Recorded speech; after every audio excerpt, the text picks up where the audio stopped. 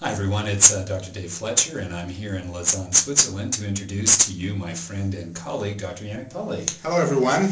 Yannick and I have known each other over the years through CLA. He's a good friend and regular contributor to JVSR, and so Christopher and Patrick are very familiar with his work, especially his work with the ADHD and the dyslexic child. So we're going to be having Yannick on the Wednesday Night Live on the April 21st version. So Yannick, why don't you share with us a few ideas that you're going to share with the program?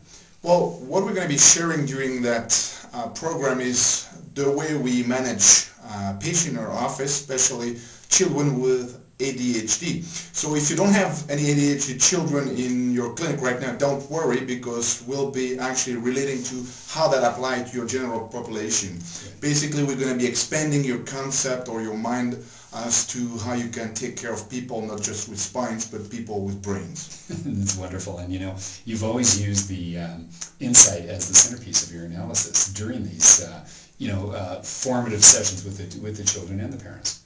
Well, yeah, the insight is very, very important actually, because we work on 3 levels with our children: the prefrontal cortex, the cerebellum, and all the information that comes from your spine and your postural muscles. And it's like a foundation. You don't want to put the roof before having the foundation, and the foundation is your spine and your postural muscles. So the insight is very, very important in knowing when we have rebuilt the foundation, if you want, before we can go work on higher level structures of the brain. And I've had an opportunity to work with Yannick over the years, and the results are just incredible that he gets with the children. And as I said before, the neural efficiency model of looking at the insight has really been the centerpiece of his analysis. So it's time for us to introduce Yannick to the world, and for us to, as WNL participants, really enjoy what he has to share with us. So April 21st.